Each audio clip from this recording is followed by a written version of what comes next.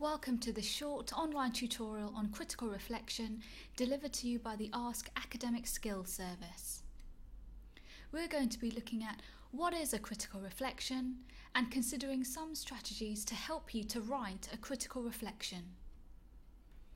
A critical reflection is the process of reviewing a past event or events from an analytical perspective. By doing so, we can reflect on our actions, considering what worked well and what didn't. We can then learn from our reflection by making appropriate changes to develop ourselves further going forward. Here is a table which looks at the key differences between a reflection and a critical reflection. On the left-hand side, we can see the typical ingredients which make up an informal reflection, something which we might carry out on a daily basis in conversation with our friends. The language may be more colloquial, it may also be more descriptive because we're simply retelling something that's happened in the past. It might also be brief, as it's a simple looking back to a past event. On the right-hand side, we see the makeup of a critical reflection. Whilst it's personal, it still must be written using academic style. The description is limited as we want to place more emphasis on evaluation. It must also follow a coherent structure and is the process of looking back in order to help with future personal development. You might also find our video on critical thinking helpful too. Here is a cycle of reflection by Gibbs. Let's start from the top left-hand corner where you're simply describing what happened.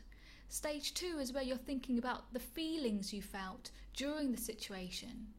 Stage 3, you're going into the realm of analysis, what was good and bad about the particular experience.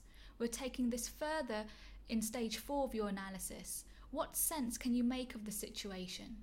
As you begin to conclude, consider what else you could have done. And in stage 6, you're building your action plan. What will you do next time?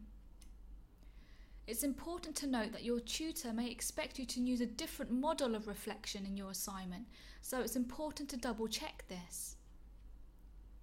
Here are some strategies to help you to write a critical reflection.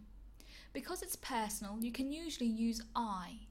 When writing about your experience relating to stages 2 to 6 of the Gibbs reflective cycle, ask yourself the question, why? This will help you to move away from description and into the realm of analysis. Allocate time to review your work to make sure you have fulfilled all sections of the reflective model, and remember that the structure of your critical reflection should highlight what you have learnt and how you will make productive changes in the future.